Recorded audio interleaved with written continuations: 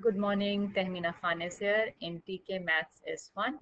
In today's video, I will explain to you a concept of Poisson distribution in which I will cover how to calculate the probability of Poisson distribution and applying appropriate approximating distribution. So to explain this question or this concept, I have taken a question from CAIE June 1772, question 6. This is a topic of A Level Mathematics syllabus S2, paper 7. From 2020, it has become paper 6. So before I begin, you can see on the top my website address, tkmaths.com, and my blog address, tkmathsisfun.blogspot.com. All my videos I have made so far, you'll find on my blog as well as on my website. Website has many more information. Do visit it. You will find it very useful. It offers all online help as well. So let's begin with the question. So I will explain at the same time. I will help you recalling what you need to know in this question. But if you want to see in detail the explanation of Poisson distribution, I have made 3 videos and the link I am providing in the description. So let's begin. The question says that old television arrive randomly independently. Now these two factors are basically conditions. For every distribution, there are certain conditions which are met. So at times examiner says state the assumption, state the condition. So randomly, independently, there are more conditions also, right? So old television arrive randomly independently at a recycling center, and the rate per day is 1.2. So that is your lambda for per day.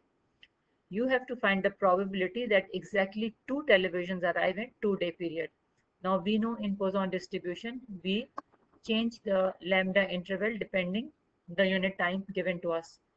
So if per day it is 1.2, what it will be on 2 days, we will see. So this is the way we write the distribution of Poisson. X represent the random variable. In this case, it is old television. And lambda is the rate of per day here, which is 1.2.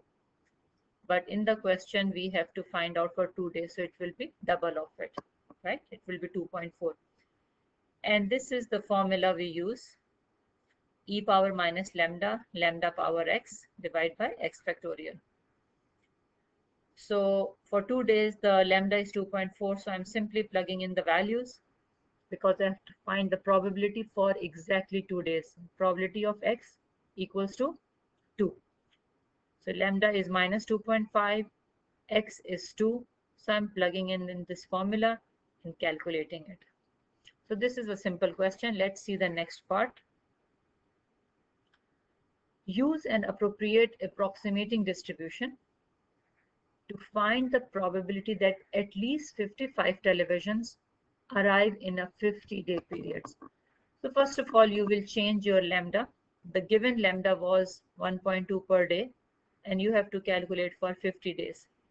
So your lambda will be 1.2 into 50 is 60.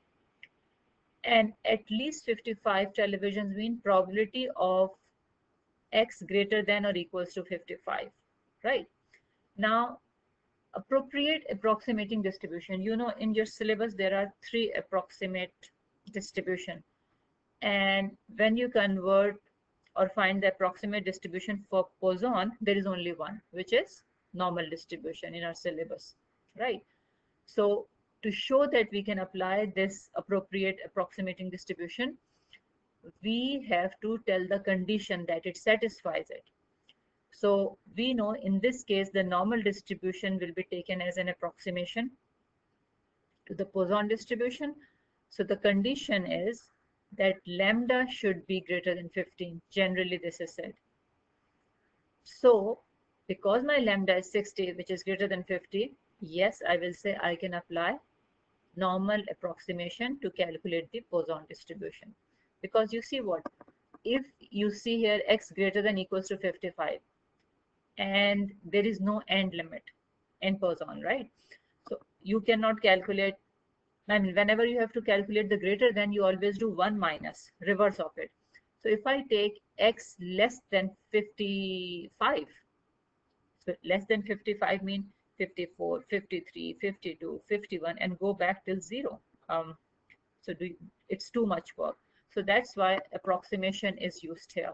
And we will see the condition it is met. So now we will see what will be my parameter. So it will be lambda, lambda. Otherwise, you know, in normal this is your mu and this is your variance. So right now lambda is your mu, mean, and lambda is your variance, which is sigma square. So after writing this distribution here, parameters, now you will apply the condition of the probability. It is saying P is greater than or equals to 55. Now what did I write here? This is continuity correction. Why? Because Poisson distribution is applied for discrete data. It is applied on discrete data, whereas normal distribution is for continuous data. So now you are changing or making a bridge between continuous data and discrete data. So probability of x greater than and equals to 55 will become 54.5. Whenever we apply continuity correction, we add or subtract in this approximation 0.5. Either we add or subtract. Now, how do we decide we will add here or subtract here? I am subtracting here. So let's see how do we decide. Now, first of all, notice here I have written greater than. What did I write here? Okay, so this was a mistake here. I just realized I should not write this equals to here. Now, why we do not write equals to here? Because for discrete data, 55 is included.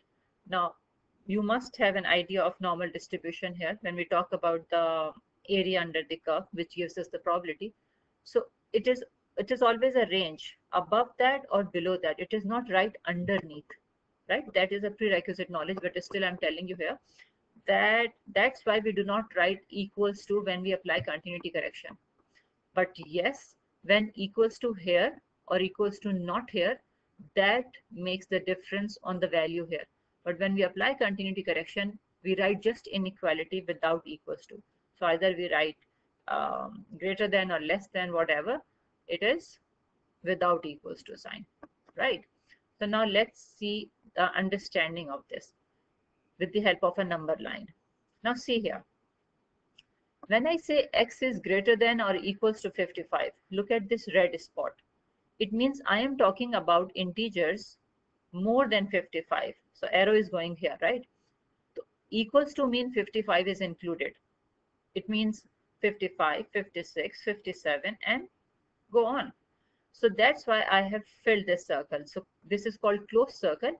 It means this number is included on the number line.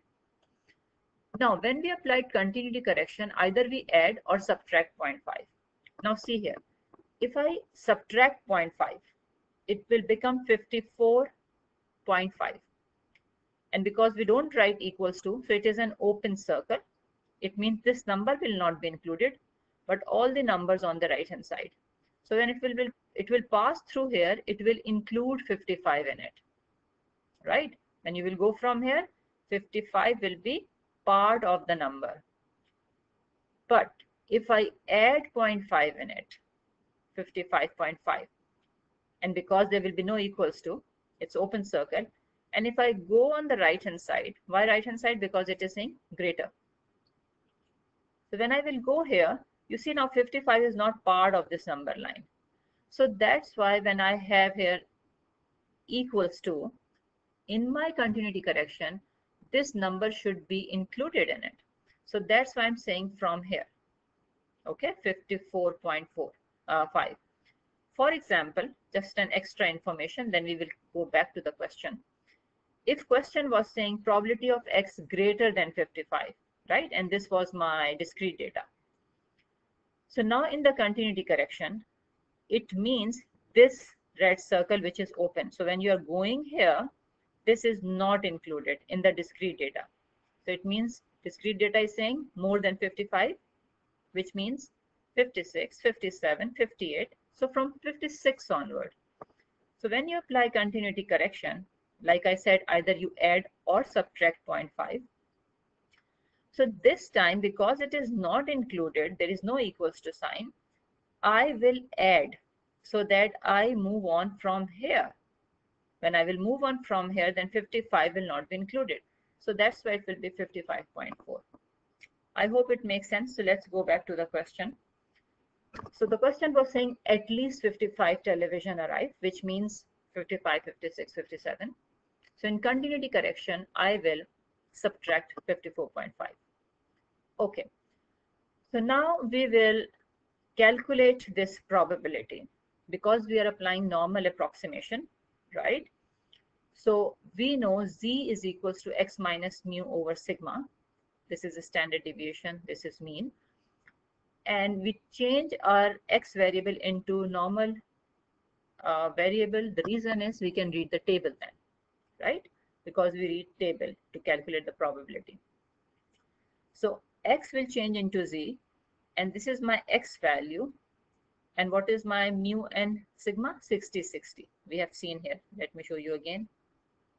Here we have calculated, right? Mean is 60, variance is 60. So I'm substituting here because it is a standard deviation. So I'm taking root of it. And then I calculated it. I have to calculate the value of probability for which z is greater than minus 0.710. Now, the difficulty is here, the table provided by Cambridge and CAIE exam in our exam does not have the negative value of z, right? Otherwise, there are tables in which the negative values of z are there. And the table always read the probability of the left-hand side of area, whereas this is telling you the area on the right-hand side. So now, if you see here, this is the meaning of this question. Because it is on the negative side, this is your positive values of z, and here is your negative values of c. Okay? So now, this is means 0. Like I said, if you want to see the detail, you need to see the description videos I am attaching in the description. Anyway, so because it is saying greater than minus 0.710, it means I'm talking about this area, this probability, right? Negative is on this side. And table cannot read negative value. So it means I will use the concept of symmetry. Now see this diagram. If I take the symmetrical value of minus 0.71, it will be on this side, right? Because this is a bell-shaped graph, symmetrical graph on the y-axis. So now if I take minus 0.71, this area on the left-hand side will be equals to right-hand side area. Agreed? So I can say that the probability of z greater than minus 0.710 will be equals to probability of z less than 0.71, right? So diagram is making sense of it. So I'm saying that this probability or this probability has the same value. So I will use this because the table gives me or read for me the values which are on the left hand side. Okay. So now the table, when you will open the table, this is your first decimal place. This is your second decimal place. And this is your third decimal place. Okay. So now, oops, sorry. So now first decimal place in the table is written here. The second decimal is written here. Third is written here, right? So when you see 0.71, it is written here 0.7611. So probability is 0.7611. This table is start from 1 here. So my probability for this or for this will be 76.1% in 3 significant figure, right? Let's see the last part of the question. The last part of the question is saying, independently of televisions, old computers arrive randomly and independently at the same recycling center, and the rate is 4 per 7-day week. Okay. So now in my experience, when students solve this question, they misunderstood this phrase. So you see there is comma. So it means that was the rate 1.2 per day was for television. And this is the rate for old computers, right? So what is the rate for old computers? In 7 days, 4 computers, right? 4 per 7 day. Find the probability that the total number, now when we say total number, we apply the concept of linear combination, right? Where we add up independent random variable, we are adding up. So total number of television and computers. The important thing here is, let me underline here, is this. Arrive at the recycling center in a 3-day period less than 4. So basically, you have to find out the probability for less than 4 and in a 3-day period. So what comes in your mind? The rate of television is given to you per day. The rate of old computer is given to you for 7 days, and they're asking you total number in 3-day period. So first of all, you will adjust the lambda for each case. Okay, so let's see here, because the television rate or lambda per day is 1.2. For old computer, it is 4 per 7 day. And we have to change both to 3 days. So if I see 3 day, this is simple, right? Just multiply it by 3. So it will give you the lambda for 3 days, which is 3.6. Now let's see here. If it is 4 computer for 7 days, then for 3 days, how many it will be? So when you take it out, it is 1.714. Because question is saying total number of television and computer, we will add up these two values, right? So it is the sum of independent variables concept. So now I'm getting my lambda 5.31 for 3-day period, and I have to calculate the probability for less than 4. So now this is what I have to calculate, and this is my lambda. Less than 4 mean x equals to 0, 1, 2, and 3. 4 is not included, right? There is no equals to sign. It is saying less than 4. It is not saying at most 4. So be very careful about wording. If the question says at most 4, then 4 will be included in it. Okay, so now you know the formula I told you on the first page. Let me write it here again in case. So that was e to the power minus lambda power x divided by x factorial. Okay, so now my x is 0, 1, 2, and 3. So one by one, I will apply all these values in the formula. And then because e power minus lambda is same for each case, so I have taken it out as a common factor, right? So it is e power minus lambda power x over 0 factorial. Then e power minus lambda power 1 divided by 1 factorial. So I've taken minus lambda common out. It's easy to calculate in this way. And then using calculator, you get 0.224 in 3 significant figure, because it is the requirement, give answer in 3 significant figure. So with this, I will end this video. Thank you very much for watching this video. If you have learned or liked, please press like button, subscribe button, and bell icon. And do share it with your friends. Your positive comments will encourage me to make more videos. Thanks a lot. Take care. Allah Hafiz.